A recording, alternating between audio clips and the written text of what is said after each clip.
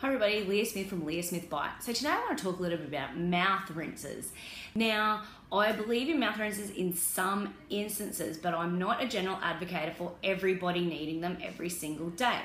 Now, the reason why is that they do not and never will overtake the need to brush and floss your teeth, which some people think is the case, especially with all the advertising that's on TV.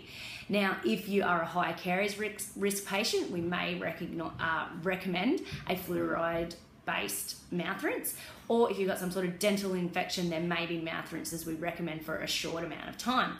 But other than that, you shouldn't be using them a lot. They do not get rid of the plaque, and they also can be high alcohol base as well, which is not great for kids by any means.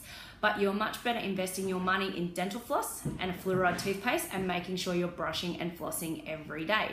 Now, they do give you that lovely minty fresh breath, but if you're trying to mask bad breath, you need to see a dental professional because there's probably something else going on.